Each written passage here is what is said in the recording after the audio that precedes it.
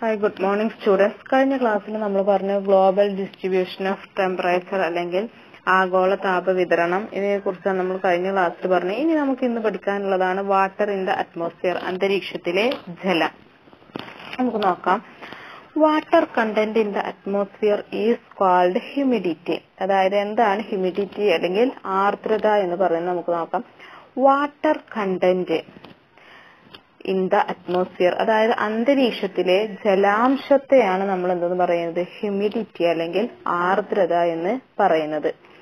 List out the factors influencing the amount of moisture in the atmosphere. അതായത് അന്തരീക്ഷ ജലത്തിന്റെ അളവിനെ സ്വാധീനിക്കുന്ന ഘടകങ്ങളെ ഏതൊക്കെയാണെന്ന് നോക്കാം. First one is temperature. അപ്പൊ ഒന്നാമത്തെ എന്താണ് ടെമ്പറേച്ചർ, താപനില.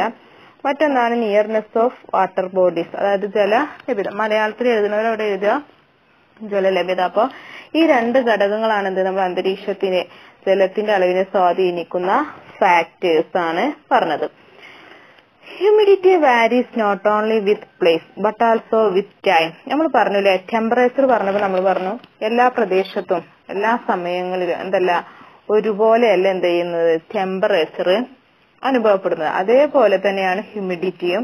അതാണ് പറയുന്നത് humidity varies not only with place but also with time. അതായത് വ്യത്യസ്ത പ്രദേശങ്ങളിൽ എങ്ങനെയാണ് വിവിധ സമയങ്ങളിൽ ആർദ്രത എന്തായിരിക്കും വ്യത്യാസം ആയിരിക്കും. The actual amount of water present in the atmosphere is called absolute humidity. എന്താണ് കേവല ആർദ്രത അല്ലെങ്കിൽ absolute humidity എന്താണ് നമുക്ക് നോക്കാം. The actual amount of water present in the atmosphere, അതായത് വായുവിൽ അടങ്ങിയിട്ടുള്ള നീരാവിയുടെ യഥാർത്ഥ അളവിനെയാണ് നമ്മൾ എന്ത് പറയുന്നത് absolute humidity അല്ലെങ്കിൽ കേവല ആർദ്രത എന്ന് പറയുന്നത്. അപ്പോ the actual amount of water present in the atmosphere, അതായത് അന്തരീക്ഷത്തിൽ അടങ്ങിയിട്ടുള്ള നീരാവിയുടെ യഥാർത്ഥ അളവിനെ നമുക്ക് എന്ത് പറയാം absolute humidity അല്ലെങ്കിൽ ആർദ്രത എന്ന് നമുക്ക് പറയാം. It is measured as the amount of water vapor present per cubic meter volume of air. അതായത് ഇതൊരു ക്യൂബിക് മീറ്റർ വായുവിൽ എത്ര ഗ്രാം ജലബാഷ്പം എന്ന ഏകകത്തിൽ അല്ലെങ്കിൽ യൂണിറ്റിലാണ് എന്ത് ചെയ്യുന്നത് നമ്മൾ ഇത് കണക്കാക്കുന്നത്. കണക്കാക്കുന്ന എങ്ങനെയാണ് ഒരു ക്യൂബിക് മീറ്റർ വായുവിലെ എത്ര ഗ്രാം ജലബാഷ്പം എന്ന ഏകകത്തിലൊരു യൂണിറ്റിലാണ് നമ്മളിത് കണക്കാക്കുന്നത്.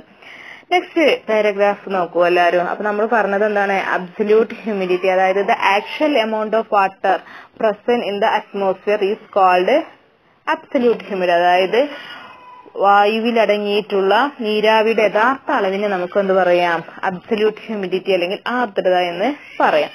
ഇനി നമുക്ക് നോക്കാത്ത സാച്ചുറേഷൻ ലെവൽ എന്താണ് പൂരിതാവസ്ഥ എന്ന് നമുക്ക് നോക്കാം. അപ്പൊ സാച്ചുറേഷൻ ലെവൽ എന്ന് പറഞ്ഞാല് പൂരിതാവസ്ഥ എന്താ നോക്കാം. There is a limit to the amount of water vapor the atmosphere can hold at a certain temperature. അതായത് നിശ്ചിത ഊഷ്മാവിൽ അന്തരീക്ഷത്തിന് ഉൾക്കൊള്ളാൻ കഴിയുന്ന നീരാവിയുടെ അളവിനെയാണ് നമ്മൾ അളവിനെന്തുണ്ട് ഒരു പരിധിയുണ്ട്. അതാണ് പറയുന്നത് there is a limit to the amount of water vapor at the atmosphere can hold at a certain temperature. അതായത് ഒരു നിശ്ചിത ഊഷ്മാവിലെ അന്തരീക്ഷത്തിന് ഉൾക്കൊള്ളാൻ കഴിയുന്ന നീരാവിയുടെ അളവിന് എന്തുണ്ട് ഒരു പരിധിയുണ്ട്. അതായത് ഇപ്പൊ നമ്മളൊരു പാത്രത്തിൽ ഒരു വെള്ളം ഒഴിക്കുകയാണെങ്കിൽ ആ പാത്രത്തിൽ ഉൾക്കൊള്ളാൻ കഴിയുന്ന വെള്ളത്തിന് എന്തുണ്ട് ഒരു പരിധി ഉണ്ട് അല്ലെ. അതിൽ കൂടുതൽ അതിൽ ഒഴിച്ചാൽ എന്ത് ചെയ്യും അത് അതിൽ നിൽക്കുമല്ലേ പുറത്തേക്ക് പോകും. അതേപോലെ തന്നെയാണ് എന്ത് ഒരു നിശ്ചിത ഊഷ്മാവില് എന്ത് ചെയ്യുന്നുണ്ട് നമുക്ക് അന്തരീക്ഷത്തിന് ഉൾക്കൊള്ളാൻ കഴിയുന്ന നീരാവിയുടെ അളവിന് ഒരു പരിധിയുണ്ട്. The stage at which the atmosphere is fully saturated with water is termed as saturation level. അപ്പോ അന്തരീക്ഷം ഇത്തരത്തിൽ നീരാവി പൂരിതമാകുന്ന അവസ്ഥയെ നമുക്ക് എന്ത് പറയാം ഏത് പേരിൽ അറിയപ്പെടുന്നുണ്ട് സാച്ചുറേഷൻ ലെവൽ എന്ന് പറയുന്നുണ്ട്. അതാണ് പറയുന്നത് the stage at which atmosphere is fully saturated with water is termed as saturation level. അതായത് അന്തരീക്ഷം നീരാവി പൂരിതമാകുന്ന അവസ്ഥയെ നമുക്ക് ഏത് പേരിൽ അറിയപ്പെടുന്നുണ്ട് സാച്ചുറേഷൻ ലെവൽ അല്ലെങ്കിൽ പൂരിതാവസ്ഥ എന്ന് നമുക്ക് വിശേഷിപ്പിക്കാം. ഇനി അടുത്ത പേജിൽ പറയുന്നുണ്ട് നമ്മൾ മുന്നേ പഠിച്ചിട്ടുള്ള തന്നെയാണ് when the atmosphere becomes saturated condensation beams. അതായത് അന്തരീക്ഷം നീരാവി പൂരിതമായി കഴിഞ്ഞാൽ ഘനീകരണം എന്ത് ചെയ്യുന്നുണ്ട്, ആരംഭിക്കുന്നുണ്ട്. You might remember what you have learned about condensation in earlier class. അതായത് ഇത്തരത്തിൽ ഘനീകരണത്തെ കുറിച്ചിട്ട് എന്ത് ചെയ്തിട്ടുണ്ട് നമ്മൾ മുൻ ക്ലാസ്, അതായത് നമ്മൾ 7th ക്ലാസ്സിൽ പഠിച്ചിട്ടുണ്ട്. കണ്ടൻസേഷനും കാര്യങ്ങളൊക്കെ എന്ത് ചെയ്ത് നമ്മൾ 7th പഠിച്ചിട്ടുണ്ട്. അപ്പോൾ അത് ജസ്റ്റ് ഒന്നവിടെ ഓർമ്മിപ്പിച്ചെന്നുള്ളൂ. നെക്സ്റ്റ് പാരഗ്രാഫ് നോക്കാം, നമുക്ക് എന്താണ് നോക്കാം. അതായത് ഡ്യൂ പോയിന്റ് എന്താന്ന് നമുക്ക് നോക്കാം. The critical temperature at which condensation begins is called dew point. അതായത് ഘനീകരണം, കണ്ടൻസേഷൻ മീനിങ് ഘനീകരണം ആരംഭിക്കുന്ന ഊഷ്മാവിനെയാണ് നമ്മൾ എന്ത് പറയുന്നത്, ഡ്യൂ പോയിന്റ് അല്ലെങ്കിൽ തുഷാരാങ്കം എന്ന് പറയുന്നത്. അതാണ് പറയുന്നത് the critical temperature at which condensation begins. അതായത് ഘനീകരണം കണ്ടൻസേഷൻ ബിഗിൻസ്, ഘനീകരണം ആരംഭിക്കുന്ന ഒരു നിർണായക ക്രിട്ടിക്കൽ ആ ഒരു സമയത്ത്, ആ ഒരു ക്രിട്ടിക്കൽ നിർണായകമായിട്ടുള്ള ടെമ്പറേച്ചറിനെയാണ് നമ്മൾ എന്തെന്ന് പറയുന്നത്, ഡ്യൂ പോയിന്റ് അല്ലെങ്കിൽ തുഷാരാങ്കം എന്ന് പറയുന്നത്. ഇനി നമുക്ക് നോക്കാം അടുത്തത് എന്താണ് relative humidity. The ratio between the amount of water vapor present in the atmosphere and the total water holding capacity of the atmosphere at a given temperature is called relative humidity.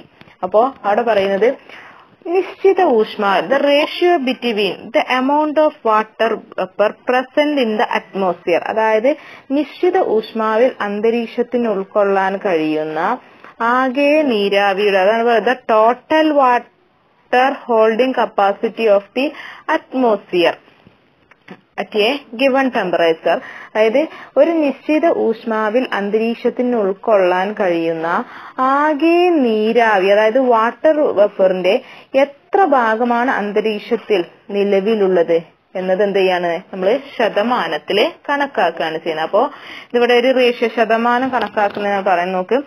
അപ്പോ the ratio between the amount of water vapor present in the atmosphere and the total water holding capacity of the atmosphere at a given temperature. അപ്പോൾ ഒരു നിശ്ചിത ഊഷ്മാവിൽ അന്തരീക്ഷത്തിന് ഉൾക്കൊള്ളാൻ കഴിയുന്ന ആകെ നീരാവിയുടെ എത്ര ഭാഗം അന്തരീക്ഷത്തിൽ നിലവിലുള്ളത് എന്നെന്ത് ചെയ്യാ, നമ്മള് റേഷ്യോയിൽ, അതായത് ശതമാനത്തിൽ എന്ത് ചെയ്യാണ്, കണക്കാക്കുന്നുണ്ട്. അങ്ങനെ ഈ കണക്കാക്കുന്ന ആനുപാതികമായിട്ടുള്ള ഈ അളവിനെയാണ് നമ്മൾ എന്തെന്ന് പറയുന്നത്, റിലേറ്റീവ് ഹ്യൂമിഡിറ്റി അല്ലെങ്കിൽ ആപേക്ഷിക ആർദ്രത എന്ന് പറയുന്നത്. It is usually expressed in percentage. ഇത് എങ്ങനെയാണ് നമ്മൾ കണക്കാക്കുന്നത്, അതായത് പെർസെന്റേജിലായിട്ടാണ് എന്ത് ചെയ്യുന്നത് നമ്മളിത് കണക്കാക്കുക, അതായത് ശതമാനത്തിലാണ് എന്ത് ചെയ്യുന്നത് നമ്മൾ കണക്കാക്കുന്നത്. For example, if the absolute humidity is half of the total water holding capacity at a particular temperature, then the relative humidity will be 50%. Let us see how it is calculated. അപ്പോൾ ഉദാഹരണം പറയുകയാണെങ്കിൽ ഒരു നിശ്ചിത ഊഷ്മാവിൽ അന്തരീക്ഷത്തിന് ഉൾക്കൊള്ളാൻ കഴിയുന്ന നീരാവിയുടെ പകുതിയാണെന്ത് നമ്മൾ പറഞ്ഞ ആപേക്ഷിക, അതായത് ആർദ്രത എങ്കിൽ ആപേക്ഷിക ആർദ്രത അല്ലെ എത്ര ആയിരിക്കും എന്നാണ് ചോദിച്ചത്. അപ്പോ നമുക്ക് നമുക്ക് നോക്കാം എങ്ങനെയാണ്, അതായത് ആപേക്ഷിക ആർദ്രത 50% ആയിരിക്കും. എങ്ങനെ നോക്കാം, നമുക്ക് ആപേക്ഷിക ആർദ്രത അല്ലെങ്കിൽ റിലേറ്റീവ് ഹ്യൂമിഡിറ്റി എങ്ങനെ കണക്കാക്കുന്നത് നമുക്ക് നോക്കാം. Absolute humidity divided by total water holding capacity of the atmosphere into 100. അപ്പോ നമ്മള് റിലേറ്റീവ് ഹ്യൂമിഡിറ്റി എങ്ങനെയാണ് കണക്കാക്കുന്നത്, അബ്സല്യൂട്ട് ഹ്യൂമിഡിറ്റി അതായത് കേവല ആർദ്രത divided by total water holding capacity of the atmosphere in 100. അതായത് അന്തരീക്ഷത്തിന് ഉൾക്കൊള്ളാൻ കഴിയുന്ന ആകെ നീരാവിയുടെ അളവ് ഇൻറ്റു 100. അപ്പോ നമ്മള് ഈ രീതിയിലാണ് ഏത് കണക്കാക്കുന്നത്, റിലേറ്റീവ് ഹ്യൂമിഡിറ്റി, അതായത് absolute ഹ്യൂമിഡിറ്റിയെ total water holding capacity of the atmosphere, അതായത് അന്തരീക്ഷത്തിന് ഉൾക്കൊള്ളാൻ കഴിയുന്ന നീരാവിയുടെ അളവ് എന്ത് ചെയ്യുക, ഇൻറ്റു ഗുണിക്കുക, 100 കൊണ്ട് ഗുണിക്കുമ്പോഴാണ് നമുക്ക് എന്ത് കിട്ടുന്നത്, ആപേക്ഷിക ആർദ്രത അല്ലെങ്കിൽ റിലേറ്റീവ് ഹ്യൂമിഡിറ്റി ലഭിക്കുന്നത്. Relative humidity is measured using the instrument called wet and dry bulb thermometer. അതായത് wet and dry bulb thermometer ഉപയോഗിച്ചാണ് നമ്മൾ എന്ത് ചെയ്യുന്നത്, ആപേക്ഷിക ആർദ്രത കണക്കാക്കുന്നത്. അപ്പോൾ റിലേറ്റീവ് ഹ്യൂമിഡിറ്റി ഈസ് മെഷേർഡ്, അതായത് ആപേക്ഷിക ആർദ്രത മെഷേർഡ് അളക്കുന്നതിന് വേണ്ടി യൂസിങ് ദ ഇൻസ്ട്രുമെന്റ് അല്ലെ, ഏത് ഇൻസ്ട്രുമെന്റ് ആണ് ഉപയോഗിക്കുന്നത്, wet and dry bulb thermometer ആണ് നമ്മൾ ഉപയോഗിക്കുന്നത്. അപ്പോൾ ഇനി നമുക്ക് പറയാനുള്ളതാണ് ഫോംസ് ഓഫ് കണ്ടൻസേഷൻ അഥവാ ഘനീകരണത്തിന്റെ വിവിധ രൂപങ്ങൾ നമുക്ക് നോക്കാം. Look at the different form of condensation. Next പേജിൽ കാണുന്നുണ്ട് ഏതൊക്കെയാണ് കണ്ടൻസേഷന്റെ അല്ലെങ്കിൽ ഘനീകരണത്തിന്റെ വിവിധ രൂപങ്ങൾ ഏതൊക്കെയാണ്. First one is frost, ഹിമം, cloud, മേഘം, due, തുഷാരം, last mist or fog, മൂടൽ, മഞ്ഞുവയെ കുറിച്ചാണ് പറയുന്നത്. അപ്പൊ ഫസ്റ്റ് നമുക്ക് ഏതാന്ന് നോക്കാം, due. You might have noticed the water droplets flowing on to the blade of grass and leaves early in the morning. അതായത് പ്രഭാതങ്ങളിൽ നമുക്ക് പുൽക്കൊടികളിൽ അതുപോലെ ഇലകളിലൊക്കെ എന്ത് ചെയ്യാം, തണുത്ത പ്രതലങ്ങളിലൊക്കെ വെള്ളത്തുള്ളികൾ പറ്റി പിടിച്ചത് നമുക്ക്, അതായത് രാവിലെ നമുക്ക് ഈ പുല്ലുകളിലൊക്കെ എന്ത് ചെയ്യാം, വെള്ളത്തുള്ളികൾ പറ്റി പിടിച്ചിരിക്കുന്നത് കാണാൻ സാധിക്കും. This is due. ഇതിനെയാണ് നമ്മൾ പറയുന്നത് തുഷാരം എന്ന് പറയുന്നത്. ഡ്യൂ എന്താന്ന് കറക്റ്റ് ചോദിച്ചാൽ ആൻസർ താഴെ പറയുന്നതാണ്. The surfaces of the earth get cool during the night and, അതായത് രാത്രി കാലങ്ങളിൽ എന്ത് ചെയ്യുന്നുണ്ട്, ഭൗമോപരിതലം തടുക്കുന്നുണ്ട്. And it cools the near atmosphere, അതിനെ തുടർന്ന് എന്ത് ചെയ്യും, അന്തരീക്ഷ അതായത് ഉപരിതലത്തോട് ചേർന്ന് സ്ഥിതി ചെയ്യുന്ന അന്തരീക്ഷ ഭാഗവും തണുക്കും. This causes the water vapour to contents and the condensed droplet cling on to the called surfaces on earth. അപ്പൊ അതിന്റെ ഫലമായിട്ട് എന്ത് ചെയ്യാണ്, വാട്ടർ വേപ്പർ എന്ത് ചെയ്യും, അതായത് നീരാവി ഘനീഭവിക്കും. അതായത് ഘനീഭവിച്ച് വെള്ളത്തുള്ളികളായിട്ട് ഡ്രോപ്ലേറ്റ്സ് ആയിട്ട് എന്ത് ചെയ്യും, ഭൂമിയുടെ ഉപരിതലത്തിലെ തണുത്ത പ്രതലങ്ങളിൽ എന്ത് ചെയ്യാണ്, പറ്റിപ്പിടിക്കുകയാണ് ചെയ്യുന്നത്. അപ്പോ ഈ അന്തരീക്ഷ ഭാഗവും തണുക്കുന്നതിന്റെ ഫലമായിട്ട് നീരാവി വാട്ടർ വേപ്പർ എന്ത് ചെയ്യും, കണ്ടൻസേഷന്റെ ഫലമായി ഡ്രോപ്ലേറ്റ്സുകളായിട്ട് മാറി അത് ഭൂമിയുടെ ഉപരിതലത്തിലെ തണുത്ത പ്രതലത്തിൽ എന്ത് ചെയ്യും, പറ്റിപ്പിടിക്കുന്നുണ്ട്. ഇനി നമുക്ക് പറയാനുള്ളത് ഫ്രോസ്റ്റ് ആണ്. നോക്കാം. As you know there are place on the earth where the night temperature falls below 0 degrees Celsius. അതായത് രാത്രി കാലങ്ങളിലെ ഉപരിതലം ഭൂമിയുടെ സർഫേസസിലെ ഭൗമോപരിതലം എന്ത് ചെയ്യും, 0 ഡിഗ്രി സെൽഷ്യസിനും താഴെയായിട്ട് കുറയുന്ന പ്രദേശമാണ്. അപ്പോ രാത്രി കാലങ്ങളിലെ ഭൗമോപരിതല താപം 0 degree സെൽഷ്യസിനും താഴെയാകുന്ന പ്രദേശങ്ങളുണ്ട്. Instead of due tiny ice crystal are formed in such a place. അപ്പോ സാധാരണ എന്ത് ചെയ്യാണ്, അപ്പൊ അവിടെ വെള്ളത്തുള്ളികളാണ് നമുക്ക് കാണാ പ്രഭ. അപ്പൊ അതിന് പകരം അതാണ് പറയുന്നത്, ഇത്തരം പ്രദേശങ്ങൾ തുഷാര രൂപം കൊള്ളുന്നതിന്, അതായത് ഡ്യൂ രൂപം കൊള്ളുന്നതിന് പകരം എന്താ, ടിനി ഐസ് ക്രിസ്റ്റൽ എന്ത് ചെയ്യാണ്, അതായത് നേർത്ത ഹിമകണങ്ങളെ രൂപം കൊള്ളുകയാണ് ചെയ്യുന്നത്. This form of condensation is called frost. അപ്പോ ഈ ഇതിനെയാണ്, അതായത് ഈ ഘനീകരണത്തിന്റെ രൂപത്തെയാണ് നമ്മൾ എന്ത് പറയുന്നത്, ഹിമം എന്ന്. അപ്പൊ ഇനി നമുക്ക് പറയാനുള്ളതാണ് ഫോഗ് ഓർ മിസ്റ്റ്. പിക്ചർ, അതായത് അവിടെ പിക്ചർ നൽകുന്നുണ്ട് അല്ലെ. അപ്പോ അതില് നമുക്ക് കാണാം അത്തരത്തിലുള്ള അന്തരീക്ഷ സ്ഥിതി നമ്മുടെ ചുറ്റുപാടിലും കണ്ടിട്ടില്ലെന്ന്. You might have experience similar whether at least during winter season. അതായത് ഇതിന് സമാനമായിട്ട്, അതായത് ആ പിക്ചറിൽ കാണുന്ന അതുപോലെയുള്ള അന്തരീക്ഷ സ്ഥിതി ശൈത്യകാലങ്ങളില് നിങ്ങൾക്കും അനുഭവപ്പെട്ടില്ല. നമുക്ക് കാണാൻ ചില സമയങ്ങൾ നമുക്ക് എന്ത് കാണുന്നുണ്ട്, മഞ്ഞൊക്കെ ഉള്ള ഒരു അവസ്ഥ നമുക്ക് കാണാം. അതാണ് ഇവിടെ ആ പിക്ചറിൽ നമുക്ക് സൂചിപ്പിച്ചിട്ടുള്ളത്. This is called mist or fog. ഇതിനെയാണ് നമ്മൾ എന്ന് പറയുന്നത് മിസ്റ്റ് ഓർ ഫോഗ് അല്ലെങ്കിൽ മൂടൽ മഞ്ഞെന്ന് പറയുന്നത്. The condensed tiny drops of water formed by the cooling of air remains suspended in the atmosphere itself. അതായത് അന്തരീക്ഷം തണുക്കുന്നതിലൂടെ ഘനീഭവിച്ചുണ്ടാകുന്ന നേർത്ത ജലകണികളെ അന്തരീക്ഷത്തിൽ തന്നെ എന്ത് ചെയ്യാണ്, തങ്ങി നിൽക്കുകയാണ് ചെയ്യുന്നത്. അവിടെ നോക്കുക. The condensed tiny droplets of water formed by the cooling of air remain suspended in the atmosphere itself. അതായത് അന്തരീക്ഷം തണുക്കുമ്പോഴേ അതിലൂടെ എന്ത് ചെയ്യാണ്, കണ്ടൻസേഷന്റെ ഫലമായിട്ട് എന്ത് ചെയ്യുന്നുണ്ട്, നേർത്ത ജലകണികകൾ അല്ലെങ്കിൽ ടിനി ഡ്രോപ്ലേറ്റ്സ് എന്ത് ചെയ്യുന്നുണ്ട്, രൂപം കൊള്ളും. ഈ കണികകൾ എന്ത് ചെയ്യാണ്, നമ്മുടെ അറ്റ്മോസ്ഫിയറിൽ തന്നെ എന്ത് ചെയ്യാണ്, തങ്ങി നിൽക്കുകയാണ് ചെയ്യുന്നത്. They can very well be described as cloud close to the earth surfaces. അപ്പോൾ ഭൂമിയോട് അടുത്ത് സ്ഥിതി ചെയ്യുന്ന മേഘങ്ങളെ പോലെ എന്ത് ചെയ്യും നമുക്ക് ഈ അവസ്ഥയെ മേഘങ്ങൾ എന്ന് തന്നെ എന്ത് ചെയ്യാം നമുക്ക് ഈ അവസ്ഥയെ നമുക്ക് വിശേഷിപ്പിക്കാം. Fog or mist is the result of condensation around the minute dust particles in the lower atmosphere. അതായത് അന്തരീക്ഷത്തിന്റെ താഴ്ന്ന വിധാനങ്ങളിലുള്ള പൊടിപടലങ്ങളെ കേന്ദ്രീകരിച്ച് ഘനീകരണം നടക്കുമ്പോഴാണ് നമുക്ക് എന്തുണ്ടാകുന്നത് ഫോഗലിലെ മൂടൽ മഞ്ഞ് നമുക്ക് ഉണ്ടാകുന്നത്. അതാണ് അവിടെ പറയുന്നത് ഫോഗ് ഓർ മിസ്റ്റ്. അവിടെ നിന്ന് അങ്ങോട്ട് ഇമ്പോർട്ടന്റ് ആണ് കേട്ടാ, നമുക്ക് പഠിക്കേണ്ട ഭാഗമാണ്. Fog or mist is the result of condensation around the minute dust particles in the lower atmosphere. Lower atmosphere അന്തരീക്ഷത്തിന്റെ താഴ്ന്ന വിധാനത്തില് താഴ്ന്ന പ്രതലങ്ങളിലെ ഡസ്റ്റ് പാർട്ടിക്കിൾ അതായത് പൊടിപടലങ്ങളെ കേന്ദ്രീകരിച്ച് ഘനീകരണം അതായത് കണ്ടൻസേഷൻ നടക്കുമ്പോഴാണ് നമുക്ക് എന്തുണ്ടാകുന്നത് ഫോഗ് ഓർ മിസ്റ്റ് അല്ലെങ്കിൽ മൂടൽ മഞ്ഞ് രൂപം കൊള്ളുന്നത്.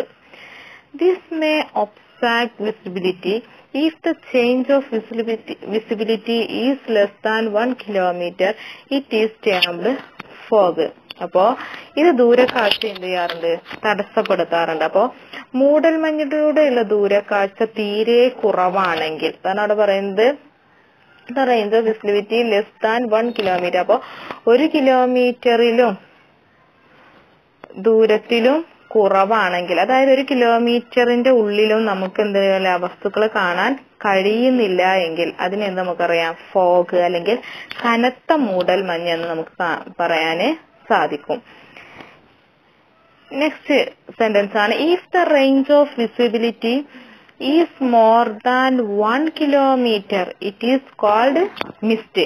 അപ്പോ 1 കിലോമീറ്ററിലും അധികമുണ്ടെങ്കിൽ നേർത്ത മൂടൽമഞ്ഞ് എന്ന് പറയാം. അപ്പോ ദൂരക്കാഴ്ച 1 കിലോമീറ്ററിനും ഉള്ളിലാണ് അല്ലെ, 1 കിലോമീറ്ററിനുള്ളിൽ നമുക്ക് ദൂരക്കാഴ്ച കാണുന്നുണ്ട്, അത് നമുക്ക് എന്ത് പറയാം ഫോഗ് എന്ന് പറയാം. ഇനി 1 കിലോമീറ്റർ ദൂരത്തിന് അപ്പുറത്തുള്ള വസ്തുക്കൾ എന്തെങ്കിലും നമുക്ക് കാണാന് സാധിക്കുന്നില്ല, അതിനെ നമ്മൾ എന്ത് പറയാം മിസ്റ്റ് നേർത്ത മൂടൽ മഞ്ഞ് എന്ന് നമുക്ക് പറയാം.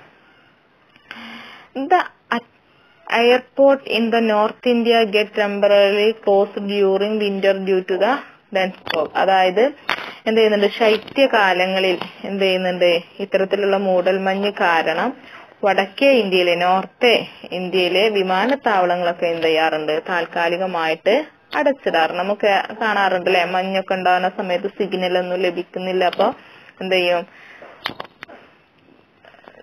എയർപോർട്ടൊക്കെ ക്ലോസ് ചെയ്ത് നമുക്ക് കേൾക്കാം. ഇനി പറയുന്നത് ക്ലൗഡ്സ് ആണ്, അത് ജസ്റ്റ് ഒന്ന് വായിച്ചു പോവാം, അതിൽ കുറെ കാര്യങ്ങൾ ആ പാരഗ്രാഫിൽ പഠിക്കാനൊന്നുമില്ല, ജസ്റ്റ് നോക്കാം.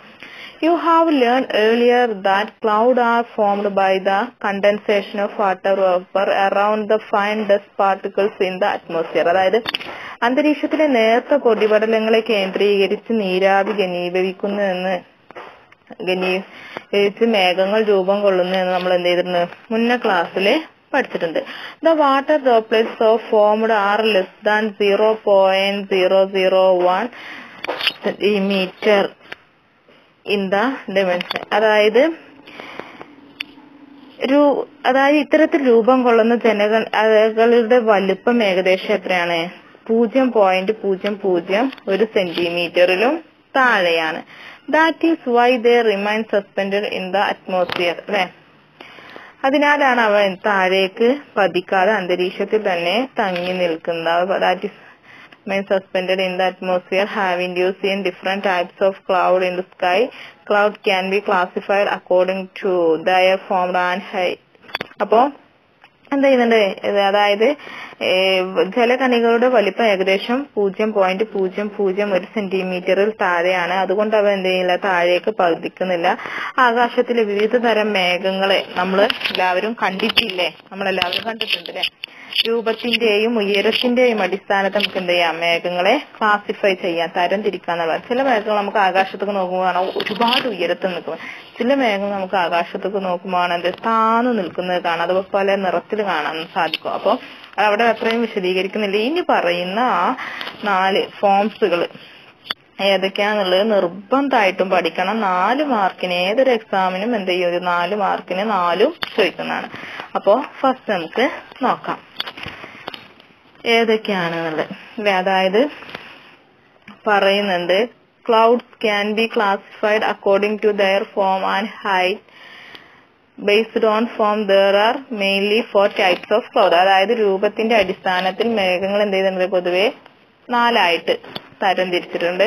First one is cirrus clouds, then cirrus മേഘം, മറ്റൊന്ന് സ്ട്രാറ്റസ് മേഘം, അതായത് സ്ട്രാറ്റസ് ക്ലൗഡ്സ്, മറ്റൊന്ന് ക്യുമുലസ് മേഘം, ക്യുമുലസ് ക്ലൗഡ്സ്, മറ്റൊന്ന് നിംബസ് ക്ലൗഡ്സ്, നിംബസ് മേഘം. അപ്പൊ 4 എന്നാണ് പറയുന്നത്. ഫസ്റ്റ് തന്നെ നോക്കി സിറസ് ക്ലൗഡ്സ് അഥവാ സിറസ് മേഘം. These are feather-like clouds in the upper atmosphere in clear weather condition. അതായത് ക്ലിയർ വെതർ കണ്ടീഷൻ എന്ന് പറഞ്ഞാൽ തെളിഞ്ഞ ദിനാന്തരീക്ഷ സ്ഥിതി അല്ലെങ്കിൽ തെളിഞ്ഞ ആകാശം, തെളിഞ്ഞ ദിനാന്തരീക്ഷത്തിലെ അപ്പർ അറ്റ്മോസ്ഫിയർ വളരെ ഉയരത്തിൽ നമുക്ക് കാണുന്ന ക്ലൗഡ്സ് മേഘങ്ങളാണ്. എന്തിനെ പോലെയാണ്? ഫെദർ, തൂവലിനെ പോലെ. അതായത് തെളിഞ്ഞ ദിനാന്തരീക്ഷ സ്ഥിതിയില് വളരെ ഉയരത്തിൽ അപ്പർ അറ്റ്മോസ്ഫിയറില് നമുക്ക് എന്ത് ചെയ്യുന്നുണ്ട്, നേരത്തെ തൂവൽ കെട്ടുകൾ പോലെ എന്ത് ചെയ്യാണ് നമുക്ക് മേഘങ്ങളെ കാണുന്നുണ്ട്. ഈ മേഘങ്ങളെയാണ് നമ്മൾ എന്ത് പറയുന്നത്, സിറസ് മേഘം. അതായത് വളരെ നീല ആകാശത്ത് നമുക്ക് വെള്ള മേഘങ്ങൾ നമുക്ക് കെട്ടുകെട്ടായിട്ട് കാണാം അല്ലെ, അതിനെയാണ് നമ്മൾ എന്ത് പറയുന്നത്, സിറസ് മേഘം എന്ന് പറയുന്നത്. സെക്കൻഡ് സ്ട്രാറ്റസ് ക്ലൗഡ്സ് അഥവാ സ്ട്രാറ്റസ് മേഘം. This appear in thick layers in the lower part of the sky. അതായത് ആകാശത്തിന്റെ താഴ്ന്ന വിതാനത്തിൽ എന്ത് ചെയ്യാണ്, തിക് ലെയേഴ്സ്, കനത്ത പാളികളായിട്ട് നമുക്ക് കാണാന് സാധിക്കുന്നതാണ് എന്ത്, സ്ട്രാറ്റസ് ക്ലൗഡ്സ് അഥവാ സ്ട്രാറ്റസ് മേഘം എന്ന് പറയുന്നത്. ഇനി അടുത്തതാണ് എന്ത്, ക്യുമുലസ് ക്ലൗഡ്സ്. അതായത് ക്യുമുലസ് മേഘങ്ങൾ നോക്കാം. These clouds resemble huge cotton bundles, അല്ലെ, അതായത് cotton bundles, and are formed due to strong convection current. അപ്പോ എന്ത് പറയുന്നത്, ഉയർന്ന സംവഹന ഫലം, അതായത് കൺവെൻഷണൽ കറന്റ് എന്ന് പറഞ്ഞാൽ സംവഹന പ്രക്രിയയുടെ ഫലമായിട്ട് നമുക്ക് ഇന്ന് തൂവൽ കെട്ടുകൾ പോലെ കാണുന്ന മേഘങ്ങളാണ്. അതാ പറയുന്നത് this clouds resemble huge cotton bundles, അതായത് ഹ്യൂജ് കോട്ടൺ, തൂവൽ പഞ്ഞിക്കെട്ടുകൾ പോലെ നമുക്ക് കാണാൻ സാധിക്കും. Formed due to strong conventional current, അതായത് ഉയർന്ന സംവഹന പ്രക്രിയയുടെ ഫലമായിട്ട് തൂവൽ കെട്ടുകൾ പോലെ കാണുന്ന മേഘങ്ങളാണ് ഏത്, ക്യുമുലസ് മേഘങ്ങൾ. They have large vertical extent. ഈ മേഘങ്ങൾ ലംബ ദിശയിലാണ് എന്ത് ചെയ്യുന്നത്, വ്യാപിച്ചിട്ടുള്ളത്. നെക്സ്റ്റ് ആണ് nimbus clouds, nimbus മേഘങ്ങള്. These are dark rain clouds in the lower atmosphere. അതായത് these are dark rain clouds in the lower atmosphere. അതായത് താഴ്ന്ന വിതാനങ്ങളിൽ കാണുന്ന ഇരുണ്ട മഴമേഘങ്ങളാണ്, റെയിൻ ക്ലൗഡ്സ് ആണ്. അതായത് ഇരുണ്ട നിറത്തിലുള്ള rain clouds, മഴമേഘങ്ങളാണിവ. These clouds appear dark as it does not allow sunlight to pass through due to thick concentration water drops. അതായത് എന്ത് ചെയ്യുന്നുണ്ട്, ജലകണികകള് സാന്ദ്രമായത് എന്ത് ചെയ്യുന്നില്ല, സൂര്യപ്രകാശത്തെ എന്ത് ചെയ്യുന്നില്ല, കടത്തിവിടാതെ ഏത് നിറത്തിൽ തന്നെയാണ് കാണപ്പെടുന്നത്, ഇരുണ്ട നിറത്തിൽ തന്നെയാണ് എന്ത് ചെയ്യുന്നത്, ഈ മേഘങ്ങള് കാണുന്നത്. അപ്പൊ നമുക്ക് 4 തരത്തിലാണ്, സിറസ് മേഘം, സ്ട്രാറ്റസ്, അതുപോലെ ക്യുമുലസ്, നിംബസ്. അതായത് cirrus clouds, Stratus clouds, cumulus clouds, nimbus clouds. ഇനി ഒന്നുകൂടി വിശദീകരിക്കാം. അപ്പൊ നമ്മൾ വീഡിയോന്റെ ലെങ്ത് കൂടെ അപ്പൊ എന്ത് ചെയ്യില്ല, പിന്നെ നമുക്ക് സെൻഡ് ചെയ്യാൻ പറ്റില്ല, അതുകൊണ്ട് വിശദീകരിക്കണ വീണ്ടും എന്ത് ചെയ്യുക, ഭാഗങ്ങള് ശ്രദ്ധിക്കുക. The clouds mentioned above do not generally occur independently. അതായത് മുകളിൽ പറഞ്ഞിട്ടുള്ള മേഘങ്ങൾ സ്വതന്ത്രമായിട്ടല്ല പൊതുവെ കാണപ്പെടുന്നത്, എല്ലാം കൂടി എന്ത് ചെയ്യും, മിക്സ്ഡ് ആവും. They are usually seen in combination. എന്ത് ചെയ്യുന്നുണ്ട്, വിവിധതരം മേഘങ്ങൾ കൂടിച്ചേർന്നാണ് പലപ്പോഴും നമുക്ക് കാണുന്നത്. For example, the combination of cumulus and nimbus clouds is termed as cumulo nimbus clouds. അതായത് ഉദാഹരണത്തിന് ക്യുമുലസ്, നിംബസ് എന്നീ മേഘങ്ങൾ കൂടിക്കലർന്ന് നമുക്ക് കാണുമ്പോൾ അതിന് ഏത് പേരിൽ അറിയപ്പെടാം, ക്യുമുലോ നിംബസ് മേഘങ്ങൾ എന്ന് അറിയപ്പെടാം.